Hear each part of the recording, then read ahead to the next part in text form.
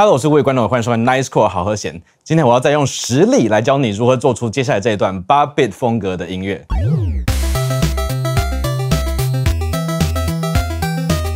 这个影片是由好和弦 nicecore.com 免费而且没有广告的提供给你。如果你觉得好和弦的课程有帮助到你的话呢，请你考虑购买好和弦最新的240集家庭号大包装，以实际行动支持好和弦哦。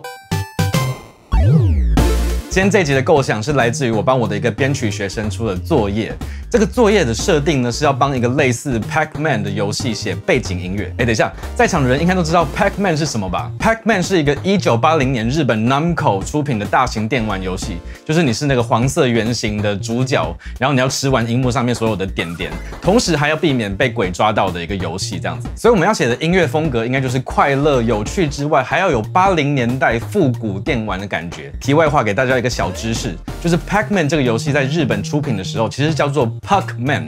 因为主角的形状长得很像那个冰上曲棍球，也就是英文的 Hockey Puck， 是后来他在美国上市的时候才改名叫做 Pac-Man P-A-C-M-A-N， 因为他们知道如果维持原来 Puck-Man 这个名字的话，美国的小屁孩们你会把 P 中间的那个地方涂掉。好，回到音乐的话题。总之呢，我的这个编曲学生就拿了以下的这个草稿给我看，说他目前写到这边就卡住了这样子。他这个草稿目前只有一个主旋律是用合成器的音色，然后跟暂时用钢琴音色配的和弦。我们先来听听看前8小节就好。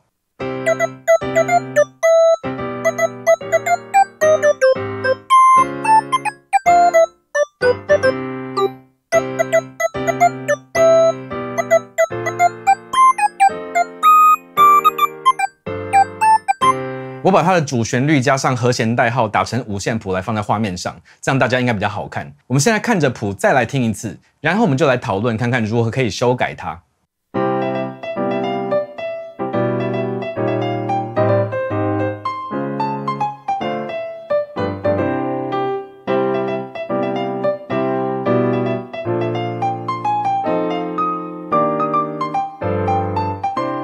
先来说我喜欢的部分好了，我觉得这个旋律是很合乎我们要的氛围的，我也很喜欢它一开始选择的音色，它这个是用3个不同的合成器叠出来的，我觉得调配的还不错。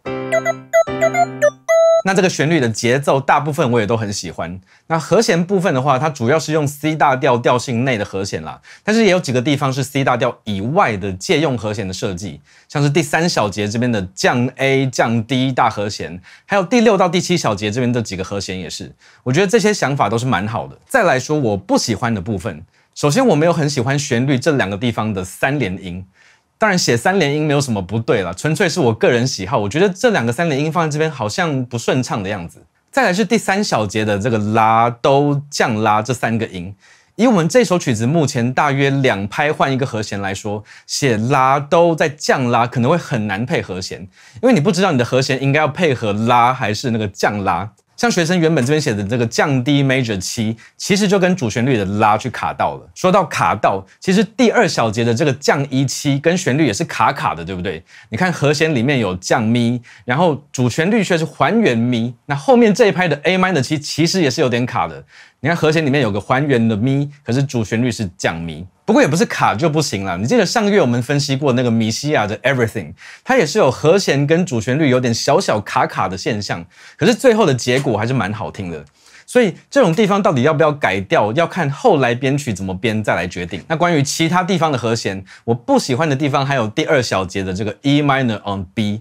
我觉得 C 和弦开头之后接到 E minor on B 好像有一点点阴沉，就闷闷的，不是很快乐的感觉。也许可以试试看别的解决方案。那另外第7小节这边的这个 F7 好像也有点跟周遭的和弦风格不太搭配，也可以考虑把它换掉。那最后一个我觉得可以修改的是它换和弦的时机。我觉得目前它换和弦的节奏有一点点太过于切分了，也就是说有太多在后半拍换和弦的情况。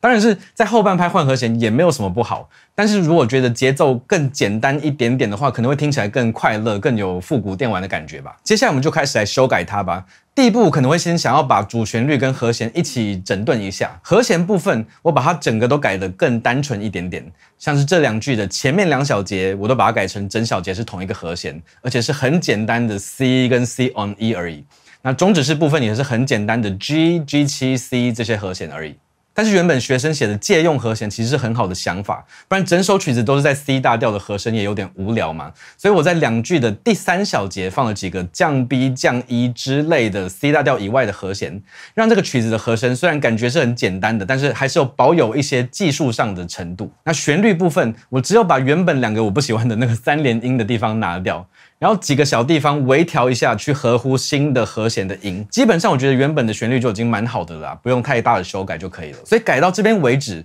如果先用钢琴来弹的话，大约就会长成像是这样子。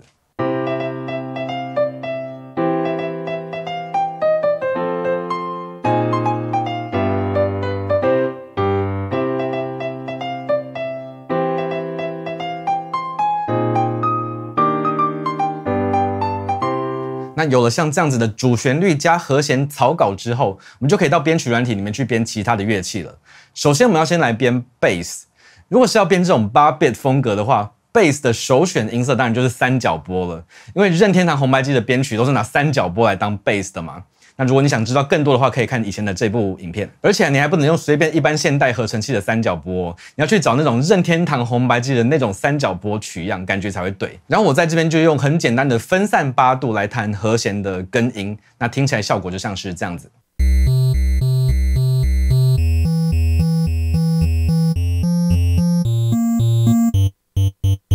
虽然说我还蛮喜欢学生一开始选的那个主旋律的音色，但是毕竟那个音色还是太现代的，它是用现代的合成器做的嘛，配上我们的那个复古3角拨 bass， 其实有点点突兀，你听听看。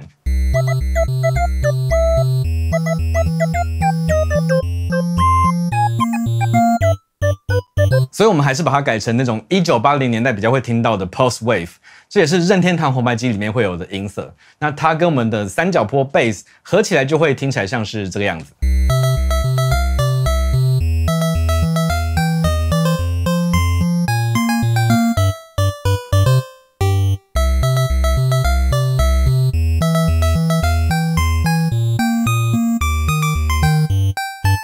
下一个写8-bit 风格的小秘诀呢，就是不要放太多个乐器，因为1980年代的游戏机里面的音效晶片啊，也没有办法同时发出那么多声音。像是任天堂的红白机跟 Game Boy 都只有3个可以发出音高的振荡器可以用而已。所以我们目前已经有主旋律跟 bass， 这样就用掉2个振荡器了嘛。所以有音高的乐器大概只要再1个就够了。那既然现在已经有主旋律也有低音了，还欠的就是中间填补和弦的那个乐器。那我就拿跟主旋律一模一样的 pulse wave 音色，加上自动爬音器，让它快速弹16分音符。如果你没有听过自动爬音器这个东西的话，它就是一个会自动爬音的东西。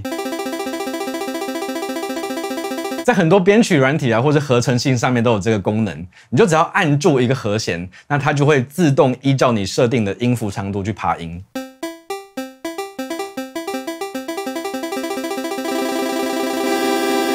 所以到目前为止，我们所有的旋律乐器合起来就像是这个样子。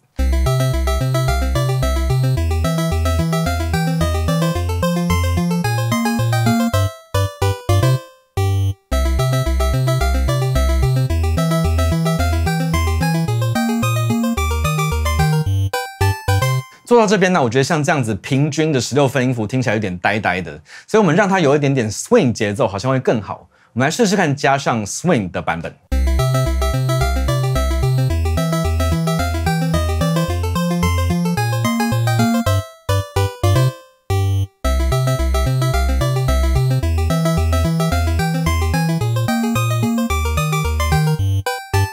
我觉得有 swing 的话好很多对不对？那旋律都完成了之后，接下来就是打击乐器了。你要做出1980年代复古电玩的感觉，你的打击乐器要么就要用噪音振荡器，要么就要用音质非常差的取样。在这边我们2种都用好了，所以首先我们先来找大鼓跟小鼓的取样。我在这边使用的是这一套 Super Audio Cart 软体里面附的 Game Boy Drum Kit 1， 听听看它的大鼓跟小鼓的声音。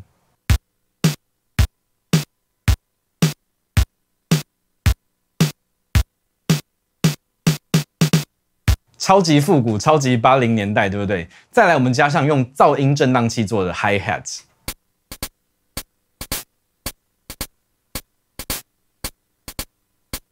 然后我们在2个4小节句子的最开头加上这个噪音的取样来当做调拔，那最后加上2个 Game Boy 音效的取样来点缀一下。这样子就完成我们的曲子了。全部的乐器合在一起，听起来就像是这样子。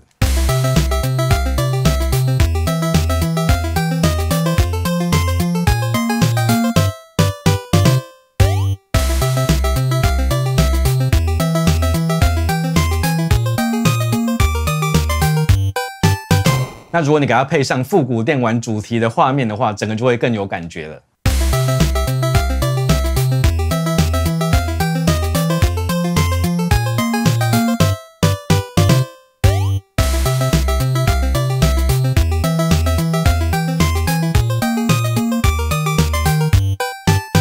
以上就是今天的8-bit 风格音乐制作的课程。如果你喜欢这个影片的话，拜托一定要帮我按个赞，并且订阅小铃铛，不是订阅小铃铛，订阅好和弦按小铃铛啦，让 YouTube 的演算法可以让这个影片给更多人看到哦。那如果你觉得我的课程帮助到你的话，希望你可以考虑购买好和弦的家庭号大包装，以实际行动支持好和弦，让大家都可以继续享受免费而且没有广告的音乐课哦。那今天就这样啦，我是无尾关道伟，我们就下次再见喽，拜拜。